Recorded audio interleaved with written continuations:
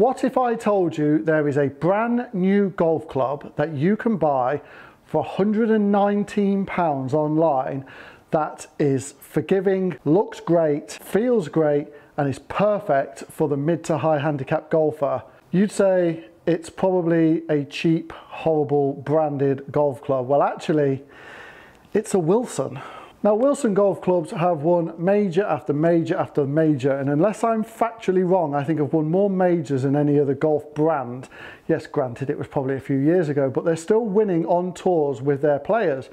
Well, this is the Launchpad version of their branding. They've got Dynapower and they've got Launchpad, and this is designed for those people with slower swing speeds, mid to high handicap golfers, and those people who need help. 99% of golfers are actually probably people who want to go in this. Now, your Pings, TaylorMades, Titleist fairway woods are in the £200 to even £300 bracket. You can pick this golf club up, this Wilson Launchpad fairway wood, brand new for £119 online. That is a bargain. But does it perform anywhere near as good as the others? Well, today we're going to find out. Now, I'm going to manage expectations. I do not expect this golf club to hit bombs. I do not expect it to go for miles. I expect it to go pretty short distance, spin hard, but be forgiving and be in play a lot of the time. Because that's what it's designed for. It's got a lightweight head. It's designed with a lightweight shaft, so it's designed for people with slow swing speeds. It has draw bias, so it's designed for people who maybe lose that ball to the right. A lot of what amateur golfers and high handicap and mid handicap golfers do. So, does it do that? Well, there's the draw bias. What I expected, right to left ball flight. Absolutely everything I expected with a draw bias. It does have a little bit of offset here, but it's not a lot. It's not the Big Bertha, the BB21 Big Bertha that had a lot of offset. So it doesn't have that much offset. It has a little bit, but that's what someone who's in this club is going to want. They're going to want offset. They want that face to be just that little bit delayed to square it up. Now, spin, 4,800 as expected. High spin, lightweight, everything. But it's easy to hit. Now that's done all right. That's done really well. Just started left of target, so I maybe need to sort of change my alignment. A nice high draw, ball speed up at 150, nearly 148, really good. Launch angle 13, really good. Spin near 4,000 and a carry of 234. That's pretty good. Like, it's not bombs, but it's controllable, it's spinny. It's going to get the ball in the air. It's going to do everything the person in this golf club wants it to do. Right, let's aim a little bit to the right. Let's hit target.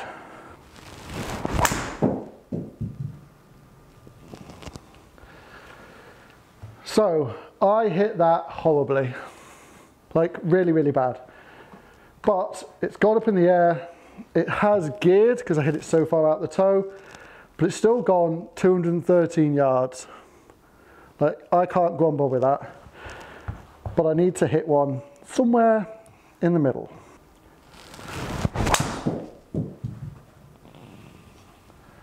Again, not the greatest start line. It's going left, so I would really have to change where I'm aiming. But not a lot of movement, slightly high draw. Launch angle, ball speed really good.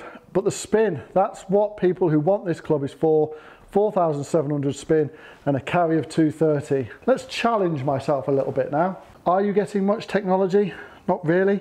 There's a bit of a thinner face for extra ball speed, but what you're getting with this is a lightweight head and then a lightweight even flow shaft. This is a 60 gram S-Flex, which is actually 55 grams, so pretty lightweight for what I would normally have in a fairway wood. But altogether, with it being lightweight, that means your swing speed can pick up. So those of you who are in a slower swing speed bracket. Something like this will just help you pick up a bit of extra swing speed, and because of that, a bit of extra yardage. So let's challenge ourselves. I'm not going to leather these. I'm going to try and hit these at a reasonable speed and see if I can hit fairways with them and see if we can get the ball in the air. What I will say though, looking down at this golf club, is it looks superb. It looks great with a little lineup marker and then these little accents around the top of it. They line the ball up really well and centrally, which is a big thing for me. Right, let's see if we can hit some fairways. Look at the height on that. Absolutely brilliant height.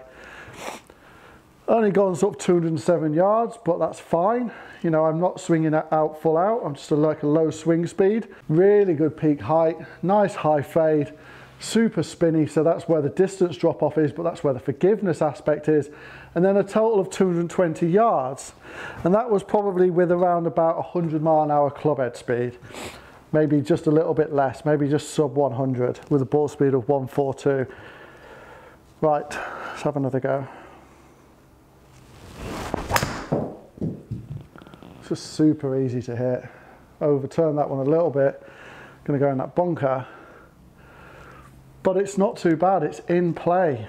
In play, great launch angle, great spin again. It is an easy club to hit. Certainly when you're sort of swinging it a little bit easier, it's definitely easier to hit. If I try and go at this full speed, doesn't feel like it's timed correctly for me. But at this slow swing speed,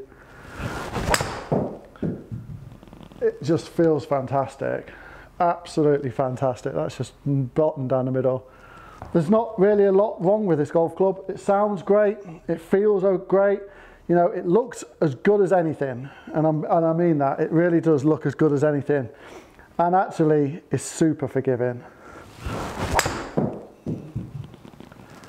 Like, you just swing easy at this, it is finding fairways all day long. All in all, you cannot knock a fairway wood that spins great, launches great, is really, really forgiving, and actually will fit into so many people's bags, and it costs £119. Brand new, wrapped, sealed, off the internet. It is really difficult to justify, if you're sort of mid-teens and high 20s or whatever handicap, to justify spending £200–300 on a fairway wood when there's one available for £119 that is arguably absolutely perfect for you. Is this somewhat a club that's designed for people with faster swing speeds? No, it's not. It would spin too much, it would launch too high, but that's not what it's designed for. The launch pad range is designed for mid to high handicappers, slow swing speed players, maybe those people who are sort of aging a little bit and slowing down. If you're that type of person, save yourself an absolute fortune and go and test the launch pad range. Driver, fairways and the launch pad irons, because they're really, really easy to hit. And I think if I wanted to give up a bit of distance and just get for accuracy, like I'd have to play them. I'd have to play them. Anyway, I hope you've liked that video, and if you have and you've gained something from it, please do hit that like button down there. And also, if you're new to the channel and not yet subscribed, please hit that subscribe button there. It would mean the world to me. I have lots of stuff coming from club reviews, following my own journey, and on-course vlogs. Then in order to be notified, please do hit that subscribe button and also ring that bell. But until next time, I'm going to hit a few more of these, but I'll see you all on the next video.